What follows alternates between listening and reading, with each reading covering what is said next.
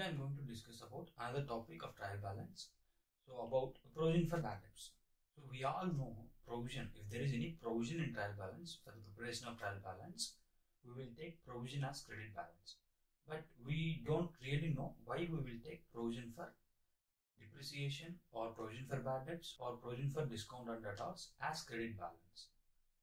So why do we take it as credit balance? The reason why we are showing provision for bad debts or any other provision for that matter in credit balance as credit balance is because that while we preparing final accounts in the previous year, and now let us take an example. So this is year 2020.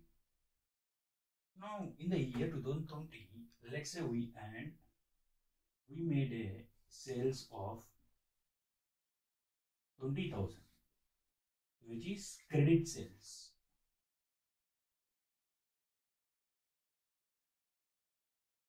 Credit sales. So that means there will be debtors, right? So debtors will be equal to 20,000. Assuming that there are expenses that amounts to 10,000 rupees.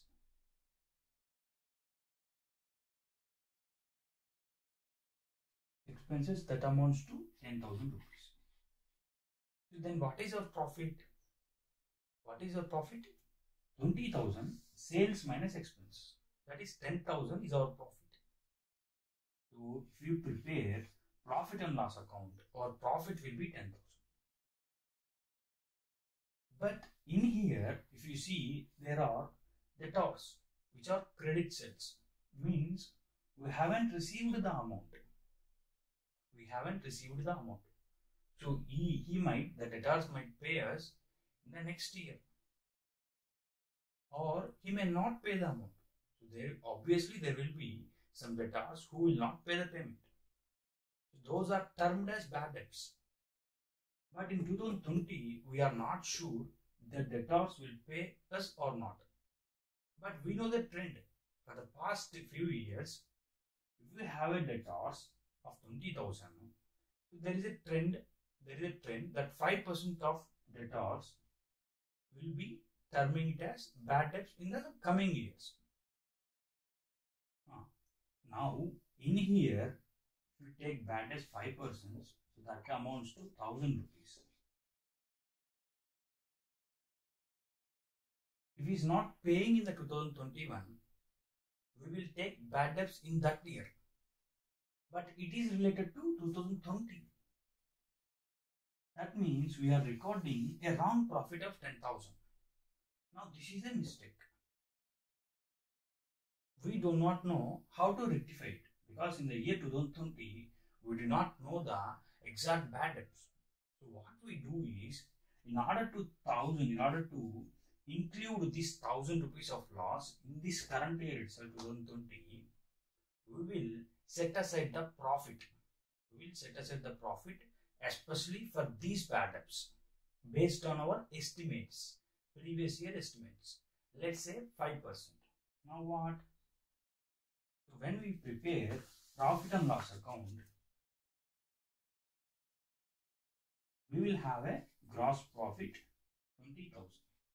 So assuming this, only 20,000 income and expenses, direct expenses 10,000. That means our profit is 20,000 minus 10,000. Our profit is 10,000. Now what should we do? We should set aside this profit to the extent 5% on debtors. So that will be written as to provision for bad debts.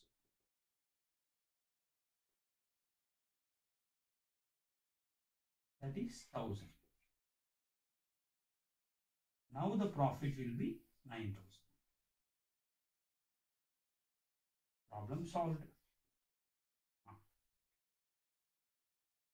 Now if you write this entry, profit and loss account debtor,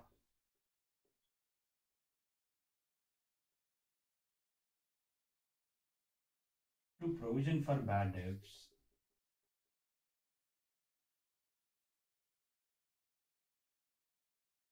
thousand,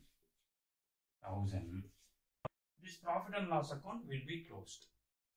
any profit or any loss in profit and loss account will be transferred to capital account. But this provision for bad debts will stay. Now what will we do with this provision for bad debts?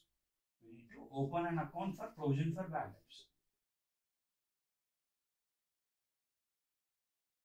And we need to post this entry. So if you post this entry in provision for bad debts, we will post it here by profit and loss account. 1000 rupees. Now we will close it. 1000 to balance EBID. Again here by balance brought down 1000, which is our credit balance for the next year.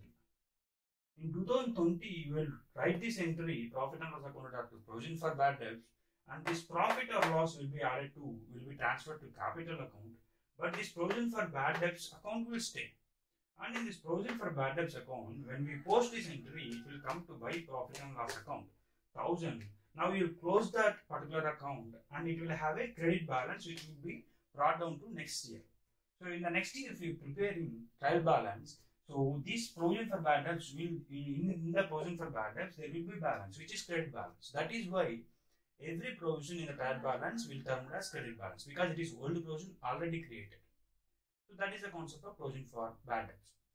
And we will discuss in length about what is the treatment in final accounts, because what is the treatment if there is provision for bad debts and bad debts as well.